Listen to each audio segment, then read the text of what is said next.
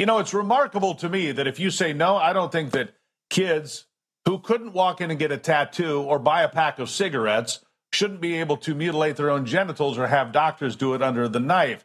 And yet we see European countries. I mean, you get called all sorts of names. You're transphobic, you're a bigot, you're this and that.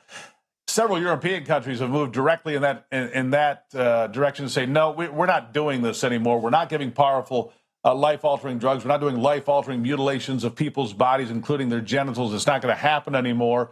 And yet here in America, if you say that, somehow you're just out of touch. You just don't understand. You're a knuckle-dragging conservative, right?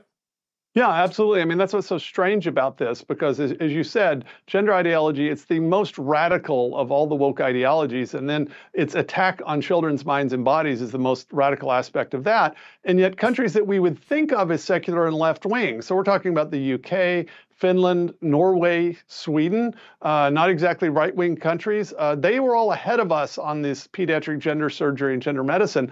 They've all done systematic reviews of the evidence and decided, okay, look, there's just no good evidence that this actually helps kids, and the cost is obvious.